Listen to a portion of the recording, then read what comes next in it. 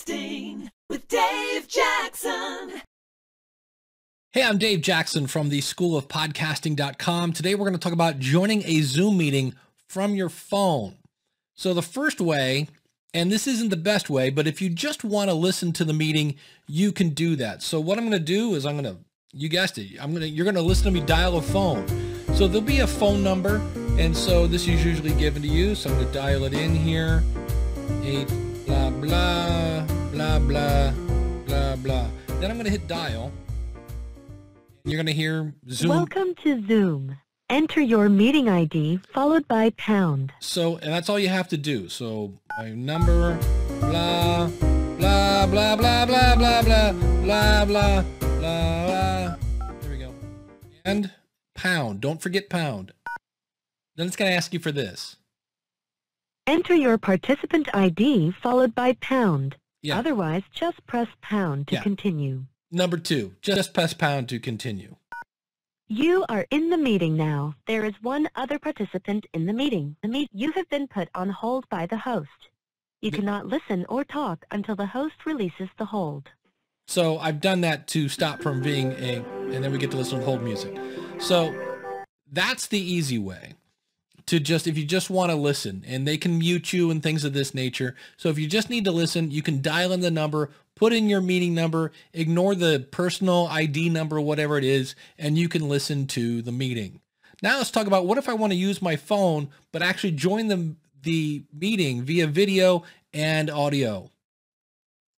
So when you click on the link that was given to you by the person running the meeting, on your phone, it's going to ask you to put in your name. So you would put in your name. Then it's going to ask you, hey, Zoom would like to access your camera so it can show your face. Now, even if you don't want to show your face, click on OK with this because you can turn the video off later. It's harder if you say don't and then later want to turn it back on. So just say OK to that.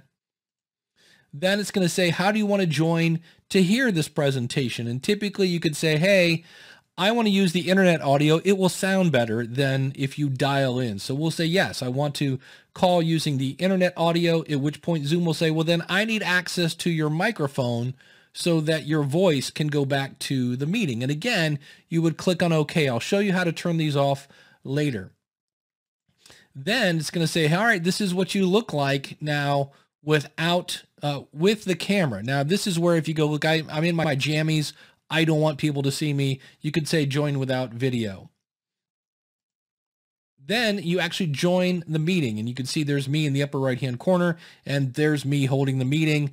And so at the bottom, you'll see there's a button there for mute. So if you want to mute your audio, maybe the dog starts barking or something like that, and you don't want to disrupt the meeting, you could do that. If you don't want the video again, you could easily stop the video.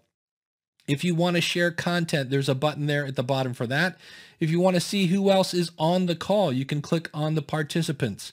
In the upper left-hand corner, if you want to mute the call, maybe somebody's trying to talk to you in the room that you're at, and you're like, look, I can't hear you over my meeting. You could click on that little button and do that. And if for some reason you want to show somebody in the meeting something else from where you're at, you can swap the camera from the one that's pointed at you to the one on the back of the camera. And of course, in the upper right-hand corner, if you need to leave the meeting, you can just click on leave. But in the bottom right-hand corner, you will see a button that says more. And when you click on that, you can do things like, again, disconnect the audio. You can raise your hand. Virtual backgrounds are fun, but kind of annoying and a bit of a distraction. Meeting settings, you can go in there and say more things about the audio and video and things like that, as well as a chat room. So if somebody says, hey, what's that website? You could go to the chat room, type in a website address, and everybody could see that. You can also just chat to a certain person. You can also give them a thumbs up or an actual applause. That is how you connect to a Zoom meeting on your phone.